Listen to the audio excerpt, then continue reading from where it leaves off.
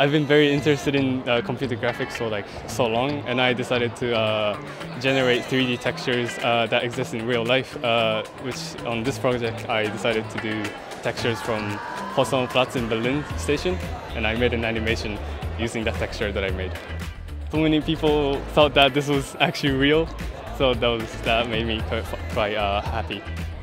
I've been very interested in art since when I was like a kid, and I've been drawing a lot. And then yes, I met computer graphics when I was like 10.